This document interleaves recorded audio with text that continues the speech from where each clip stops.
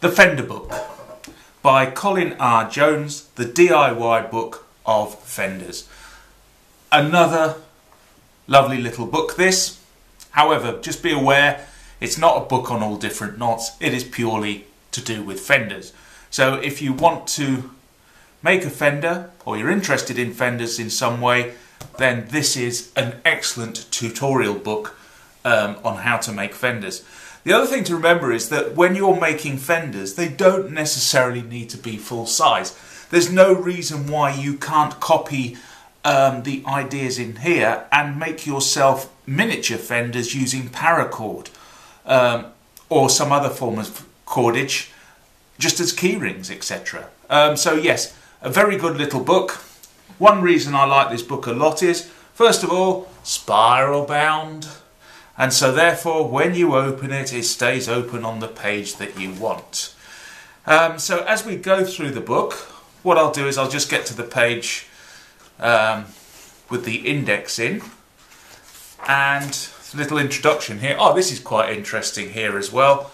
I mean, look at that, the size of that ball of string there with the guy stood next to it. It says here, Reg Jones, pictured by Wright's Ropes, Birmingham Limited. Okay, so just a good example of a coiled rope there. And look at the size of that fid in front of him. I'm sure this picture is online somewhere if you want to search it out. There's an introduction here about Colin Jones himself. But let's get to the index, because that's what I said I'd do next. And get there. Sorry about the one-handedness of it all. And here we go. So basically, the contents of this book is, first of all, what is a Fender? And what is a Fender? It'll tell you all about Fenders, etc. The actual core of a Fender, what it's made up of. So if you're making a full-size Fender, a few of them do have chains and other core materials inside. We then go on to making a side fender, how to make a bow fender, and then there's how to make a Fender the half hitch way, in other words using half hitching, or the Fender the weaving way. So in other words, there's two different ways of producing Fenders. Another section here on how to splice. Hey, the Turk's head knot rears its head again. So obviously the Turk's head knot is in just about everything we do. And then in the last little section here, there is a chapter on some useful knots. But like I say, excellent book. Stays open whichever page you've got it on. It's got good illustrations and drawings in here, as you can see here. So it looks like side fenders here and a couple of button fenders as examples. I mean, the only thing I would say is, once again, the trouble with drawings is, yes, drawings make everything look pretty, but having an actual photograph of your finished item, I think makes the knotter more conscious about how he's producing his work. Also, it goes on to here, polyesters, polypropylenes, all the different kinds of ropes that you can use, etc. And then we go on to chains, cores, the actual cores of a Fender, and let's see where else we go with this.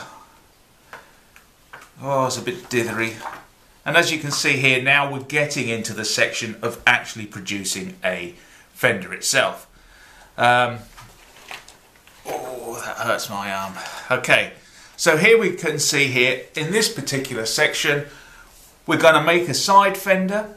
And it basically shows you step by step as to how many strands of rope. It even tells you to cut 2 lengths of rope, 14 feet length, 4 length of rope, 6.6 or 6.5 foot long. And if using synthetic rope, heat seal the ends. And it goes on. Very simple, easy to follow instructions. So you go from figure 1 to figure 2, all the little instructions in between. Figure 3. And then eventually, when you follow it through, you should end up, I've done this anyway, I know for a fact is that you will end up with a very nice side fender. I don't have a boat as such. I've said in the past, I produced my side fender following the instructions here. Very easy to use. Works well. I mean, to be honest, the side fender is now hanging on my garage, and since it's hung on the garage, no vessel has ever crashed into the garage. Mind you, we're not near the sea either, so there's not much chance of that happening. But as an ornament, the Fender looks good hanging on my garage. And so there you go, you see, we go right through. We're still producing it here. It goes on for lots and lots of pages. And this is just on one particular Fender, how to produce the side fender. So in other words, you're getting a lot of information. And eventually here, we're starting to produce the Fender itself. And we've almost finished it. And it'll show you how to finish off the Fender as well. So you can see here, just a wonderful book. Very easy to follow. Pages turn over, lay open flat, so we don't have to keep holding the pages down and trying to look at it and fiddle with our work at the same time.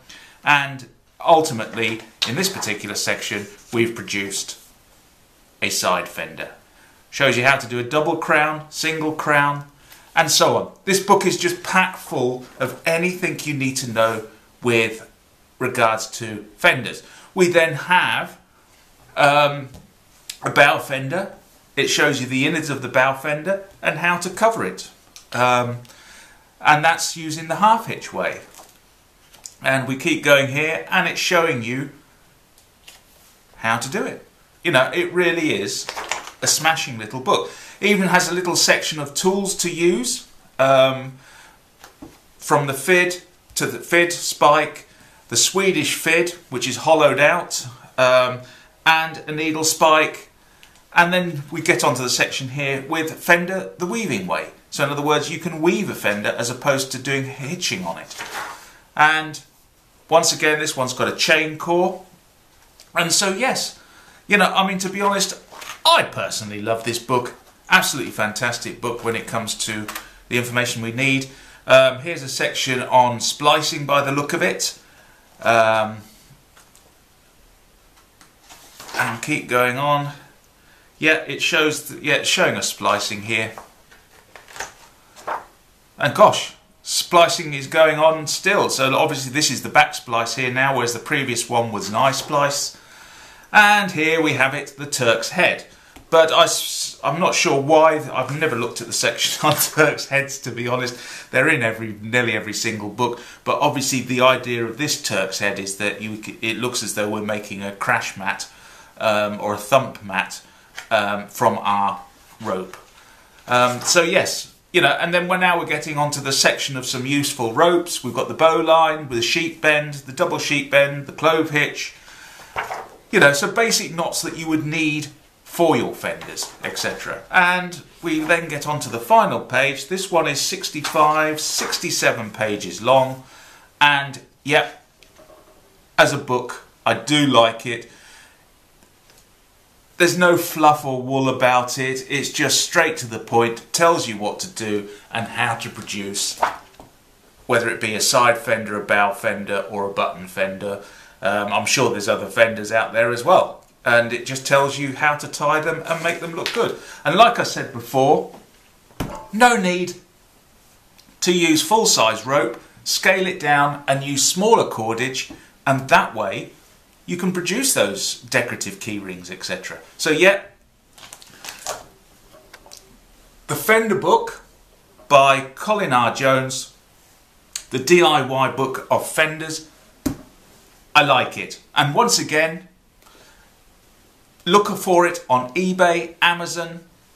You don't necessarily have to buy it brand new. I don't know what price it was brand new, but do look for it. So anyway, that brings me the end of the quick book review for this particular book. If you enjoyed the review, please do share this video so that others can watch it, and there should be a share button at the bottom of your screen, down that way. Can I point down that way?